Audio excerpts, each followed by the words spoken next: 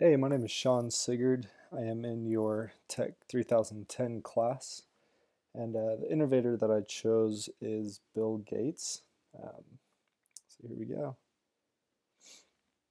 So, who is Bill Gates?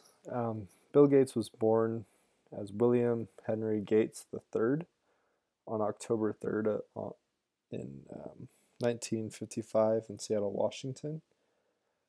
School was very easy for him. He went to Harvard University in the fall of 1973, originally thinking of a career in law, but his freshman year he saw him spending more time in the computer lab than any other class. Within 2 years, Gates dropped out of college in 1975 to pursue his business, Microsoft, with his partner Paul Allen. Bill Gates and his partner Paul Allen founded and built the world's largest software business, Microsoft, through technology innovation, keen business strategy, and aggressive business tactics. In the process, Gates became one of the richest men in the world. In March 1986, Bill Gates took Microsoft public with an initial public offering of $20 per share, making him an instant millionaire at age 31.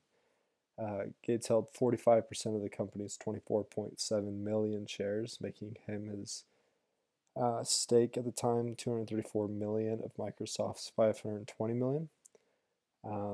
Since then, Gates has been at the top, or at least near the top, of Forbes' annual list of the top 400 wealthiest people in America.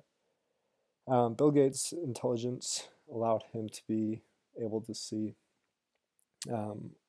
all sides of the software industry, product development, and corporate strategy. When analyzing any corporate move, he would develop a profile of all the possible cases and run through them, asking questions about anything that could possibly happen. In addition to being one of the richest men and most successful businessmen in history of the world, Bill Gates has also received numerous awards for philanthropic work. Time magazine named Bill Gates as one of the most influential people of the 20th century.